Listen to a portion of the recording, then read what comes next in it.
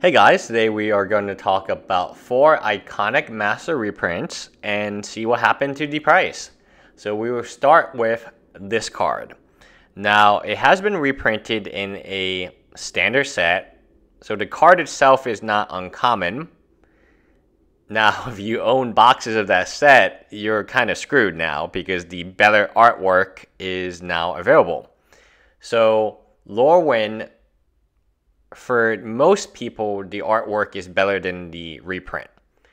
Now, Iconic Masters has the same artwork. This came as a total surprise to most people in the MTG finance community.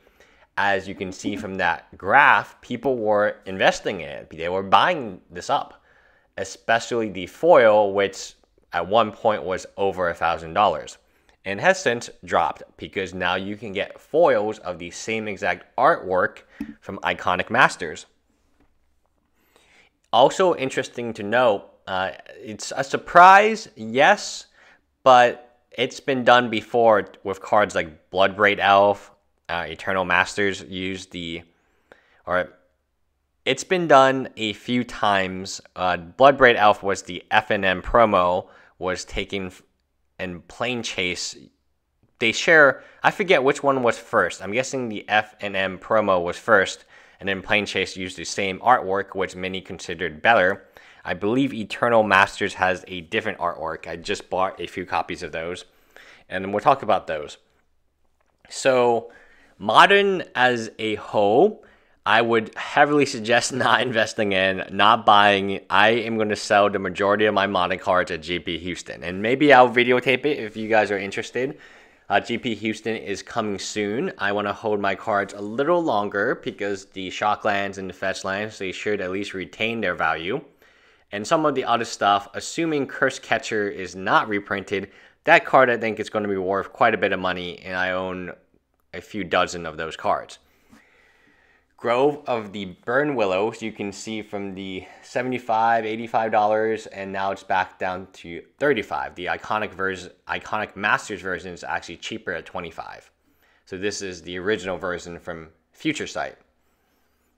Some interesting points to note is its price spiral or decline was due to the fact that it wasn't seeing as much play, or the decks that wanted to play it weren't doing as well. Combine that with the reprint, you're looking at a loser in terms of value. If you had this card in 2016, you probably have lost half its value, more than half. And that's a bad feeling, but that's the truth. Every reprint. The reprints are incredibly aggressive, which I support. You might say, why do you support that? Well, if I'm going to get out of Modern and I'm just going to buy reserve list cards and I'm just going to use my shop to buy collections at 50 or 60% of what the collection retails at, then I'm fine because no way it drops. Well, okay, in this case, it did drop 50%. So the buy list around me, there's one place that's very good, the buy list, and that's who I'm probably going to sell to at GP Houston. Yeah, I'm probably going to sell to them because they're honest, they're good, and I've worked with them in the past a few times on thousands of dollars of Magic cards, so I trust them. But I'm getting out of Modern. I don't want any extra copies of any cards. I have extra copies of Tamagotchi, that was a mistake. I have extra copies of Fetchlands. So far, it's been okay, but I could see them reprinting Fetchlands in another standard set. I could see them doing it. I don't think it's out of the question. Fetchlands, I'm talking about the Khans of Tarkaris or the Ally Fetchlands. I do not have that many. I only have playsets of the Enemy Zendikar ones. And before the reprint of the Modern Masters 2017 reprint, I actually didn't have that many. I only had my Catacombs and my Marsh Flats. The blue ones I didn't have because they were just outrageously expensive. Now they are more affordable. So it's a win-win for me. If you want to take look at a card that spiked and just got hammered, it would be this one. So it has went up to $50 from some time, and now it is back down to $32, probably going to trend down to $25. I believe you can get the Iconic Master one for under $20 on eBay right now.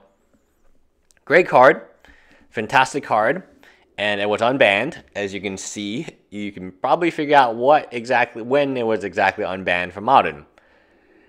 I like the fact that cards that can be unbanned will immediately spike in price. That gives me hope for Bloodbraid Elf, and that gives me hope for Jace the Mind Sculptor. Maybe in the future sometime they will be unbanned. I'm not sure when, but they are incredibly affordable. They have been reprinted a lot. Eternal Masters and then Iconic from the Vault. Iconic or something? I want to say Iconic Masters, but it wasn't in Iconic Masters. From the Vault. Yeah, it was from the Vault 20 is what they called it. And from Eternal Masters, it was one of the bigger chase cards. Overall, I mean, this card's been reprinted a bunch as well. It's been in Plain Chase, or was it? No, a dual deck. The Jace vs. Chandra dual deck, and then it's been in the anthology version of that dual deck. I do not see... sometimes I get questions of, hey, can you do MTG finance for a living? If you can, I don't see you making six figures, and I really don't see you doing that well in the future, especially given... So you might say, oh, legacy, legacy, legacy, legacy. But just like a retro video game that's no longer being printed, you don't have that... The population... for Legacy is not going to grow substantially unless something changes with the reserve list. There's only X amount of players that can play Legacy at any given time. And some of those players some of the people with the cards are actually not players, they're just speculators. And as it gets more and more expensive, what you're going to see is less players and more speculators. And that's what's happened in the past. Alright, this card was super expensive. It hasn't plummeted in price, so I'm a little... surprised. Now, the Iconic Masters version is around $40. So, yes, that one is half off. But if this one was to follow the rest of them, it should only be like $60 or $50 or a small premium. I believe it'll get there. I don't think this is a good investment at all, obviously. One of the key components about MTG Finance is as time goes on and people have more data and more information and it's easier and there's less paywalls. It's not that people are getting better. It's just the fact that Wizard of the Coast has taken the secondary market and said, hey, this is ours. Get out. And that's good. That is pretty good.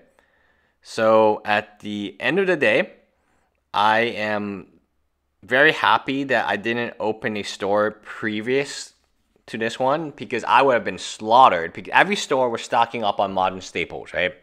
That's just a matter of fact because Modern was spiking and everything was going up in price. And the best example I have of this was Tamagotchi when it was first reprinted in the original Modern Masters, I think in 2013.